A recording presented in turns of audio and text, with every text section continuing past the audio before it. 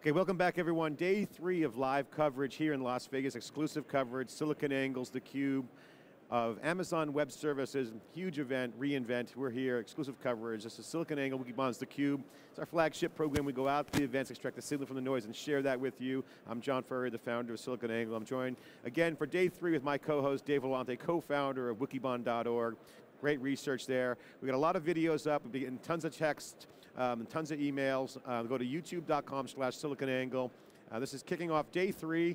We are also running a crowd chat, Dave, crowdchat.net/reinvent. Go check it out. It's a live chat room, kind of like Reddit, Ask Me Anything, but it's for Twitter and LinkedIn. Go sign in and be part of the conversation. Ask us anything, ask our guest. Dave, day 3, Amazon is just rolling out a ton of announcements. Obviously, DynamoDB, big success. Redshift, big success. They're building on that or announcing new stuff. What's your take so far, day 3? What are we expecting to see today? Well, we saw Werner Vogels last night, and he showed us a little leg. We heard the full announcement this morning. Amazon made a number of announcements. They've got a Postgres database as a service.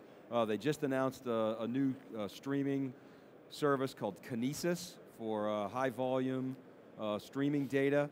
High velocity financial data, for example, or they gave an example of ingesting the tweet stream and doing real-time analysis on that.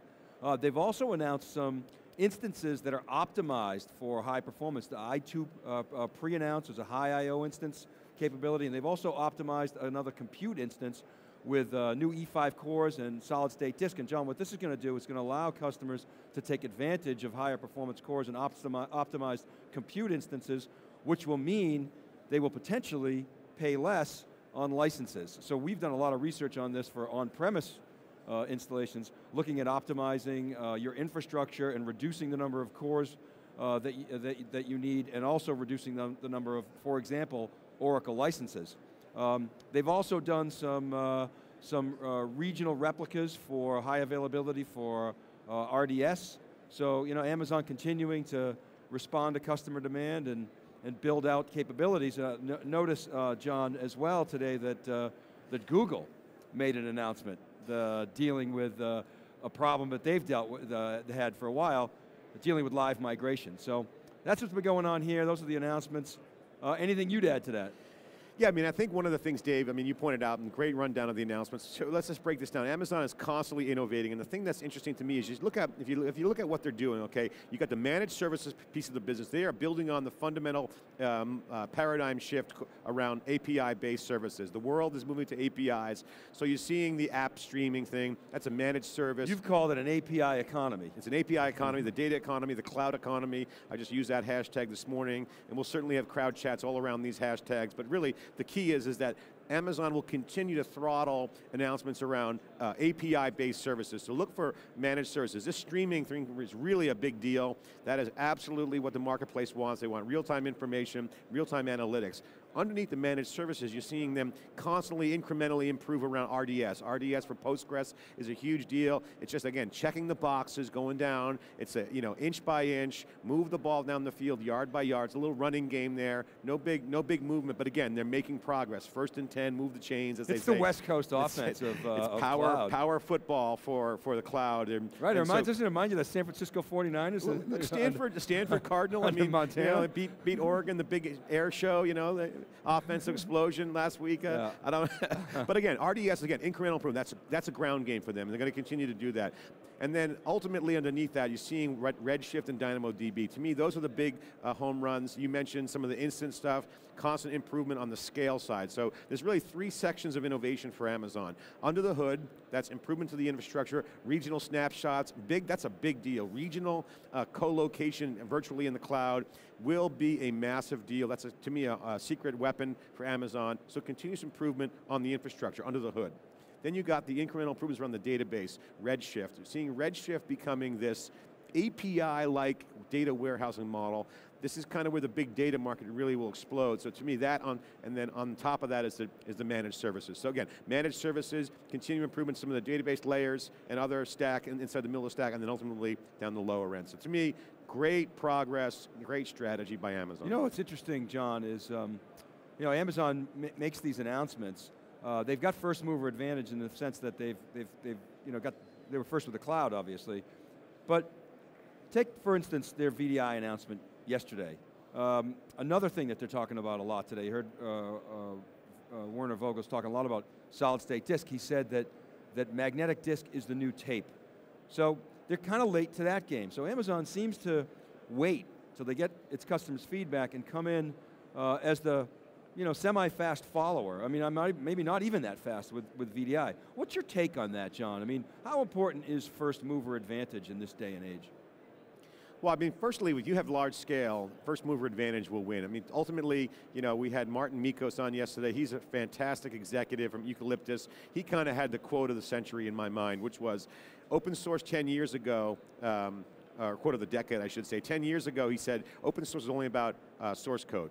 Now, open source is about not only source code, but about APIs and data. And if you look at what Amazon is doing fundamentally, that's changing the game. So to me, if you have large scale like Amazon does, first mover advantage on these little features and these new services can scale. There's a lot of leverage there. So there's leverage in scale. So first mover advantage comes on the scale side. And in context of that, look at what Google's doing. Google's making some announcements as well around Google Compute. They are significantly far behind Amazon, okay, on the developer traction. However, they have large scale. So Google absolutely has pole position in this race, and when they get their act together. So that's interesting. So I liked your answer.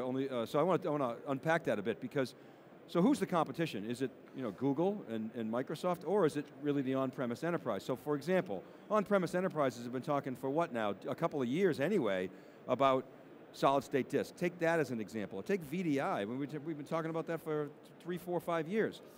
So relative to the legacy enterprise players, my argument is that Amazon doesn't have first mover advantage from the standpoint of feature sets, but it doesn't need it, because it was first with the cloud and it's got, to your point, scale. It has first mover advantage relative to its big web scale cloud competitors, as you just pointed out, Google. So in a way, it's got first mover advantage where it needs it in the cloud, and yet it doesn't have it maybe against the on-premise guys, but my argument is it doesn't need it relative to the on-premises guys, because to your point, they got scale. What do you think about that? So here's my take on that. One, you think that's right on? I think that's right on, but here's a little nuance there. The word cloud is a completely different ballgame. Salesforce.com thinks they're cloud. Now they might have a SaaS model that's cloud-based, but ultimately it's not pure cloud in my mind, because what Amazon has is pure cloud. Their differentiation is the scale, and so when they roll out a VDI service, for instance, that's a great example of kind of an old feature. We had Jerry Chen on from Greylock, ex-VMware. He's the godfather of VDI, and Sanjay Poonen at VMware is rolling his eyes like, hey, welcome to the party. But here's the difference. They're taking a feature like VDI and they're commoditizing it, and it becomes a feature in their stack. Is that a massive game changer? No, it's just commoditization. So Amazon's strategy is very, very clear. Knock down the commodity components that need to be in the stack, and then differentiate on large scale, and ultimately the new business models around developers. So to me, that will be the game changer. So I look for the similar moves from Amazon in the enterprise. That is, commoditize other people's advantage and shift the differentiation to where their assets are at large scale. So Sanjay Poonen, was that his reaction on Twitter? Or? Yeah, Sanjay Poonen had a tweet, and he actually said, let's partner. I mean, he's smart. Now that's good. That's good. So the welcome to the party. That's sort of. It wasn't cliche. sour grapes. It's like, hey, this is great stuff for the industry. But you know what I'm saying? Welcome to the party. An executive's going to say that. That's cliche. The partner angle is interesting. It's just Sanjay. He is smart, right? So I think one of the things that I haven't talked about this publicly, but I was talking to NetApp about this and others. Back in the day, Dave, if you remember virtualization, again, I wasn't even covering it back then, but I remember when it came out, I was really interested in that. But the thing about virtualization is everyone saw virtualization as a direct threat to their business, okay? And the companies that embraced virtualization were successful. The ones that said, oh, I'm going to fight it, lost. So to me, I look at Amazon the same way, and I think Sanjay Poonen at VMware is very, very smart. He came from SAP, saw the value of AWS in terms of getting stuff up and running very agile and fast, and it's the same notion. People who look at AWS as a threat will lose. People who look at AWS as a partner, as an enabler, will win. And I think embracing AWS as an enabler is really, really smart. Randy Bias at Cloud Scaling saying, hey, you know what? We should do an public API with Amazon, screw the OpenStack Foundation, let's co-opt it, and let's grow together. So to me, virtualization in the beginning was very threatening. The people who embraced it won. Amazon's the same way. So, it might be somewhat similar, maybe debate that, but I think Amazon is a winner, and I think at the infrastructure as a service level, well, they can be the standard. When virtualization first came out, everybody said, maybe specifically everybody said Intel screwed. You remember that, right? And that didn't happen. Virtualization, helped boost Intel in a way, because the market's elastic. But I would say this, John, if you look at the large players that were, the operating system purveyors, Sun's gone, HP, IBM, obviously not so much Dell because they're reselling, but they embraced virtualization, they resold, but they were resellers of virtualization. They were resellers of, who were the real winners in virtualization? I think VMware, EMC. NetApp. Yeah, NetApp, you're right. NetApp embraced virtualization in a way that allowed them to compete very effectively with EMC, but I would say they were sort of downstream in the value chain because storage was such a problem, so that was a smart move by them embracing it.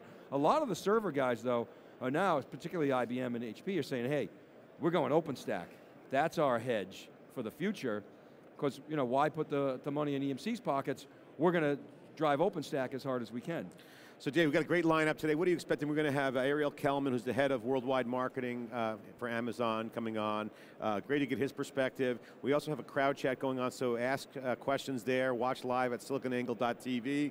We're going to have some new startups that are going to be coming out. We're going to see launches. We're going to talk to some of the developers. We're going to have Red Hat on, OpenShift. A couple of startups are going to announce they're going to come out of stealth on theCUBE, John. I'm very excited about that. We got the CTO of MongoDB coming on, Elliot Horowitz. It's going to be awesome to talk to him. Mongo's had great success.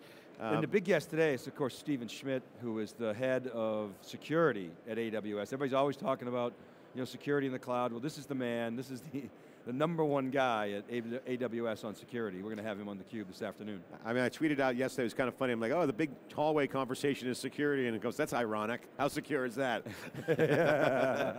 Okay, this is theCUBE. We're going to be back with wall-to-wall coverage. Again, Dave, just in summary, day 3, again, continuation of the same. A lot of announcements. It's an API economy, it's a cloud economy. I think Amazon is demonstrating great value. Obviously the developer traction is huge, and they are committed to, looks like, marching down to the enterprise at the managed services level, at the data layer, and also down on the infrastructure. So we're going to continue to break that down all day today. Stay with us here on SiliconANGLE.tv, and we'll be right back here at theCUBE live, exclusive coverage from Amazon Web Services reInvent. Be right back.